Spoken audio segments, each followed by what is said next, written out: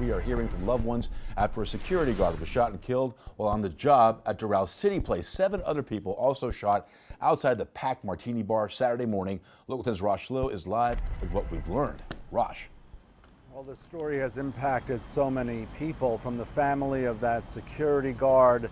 There's a police officer who was injured in this case. There are at least 3 people still in the hospital, a husband, a wife, and her brother.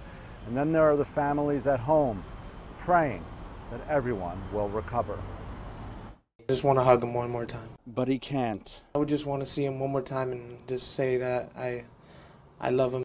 Miguel Castellanos mourning the loss of his older brother, 23-year-old George Castellanos. Of course, smiling, like always smiling, and he was holding me when I was 1 or 2. Castellanos was a security guard who was fatally shot while working at the Doral Martini bar early Saturday. Castellanos was attempting to break up a fight that broke out among customers 30 minutes before closing time when one of them shot and killed him. Why would he have a gun in that form? Like it was for like something so not serious. A second security guard also intervened and was shot in the hand. He survived.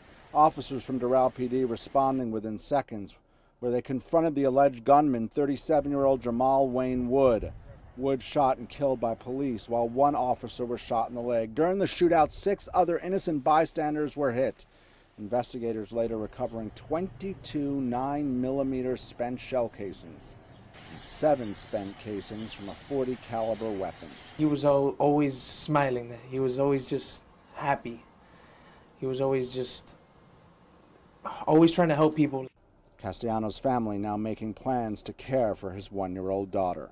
He got the job to help her. She meant a lot to him. He was he really, since he would do everything for her.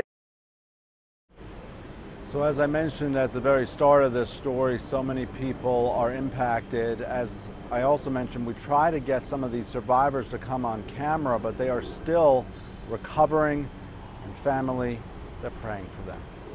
Outside Jackson Memorial Hospital, I'm Rosh Lowe, Local 10 News. Rosh, thank you.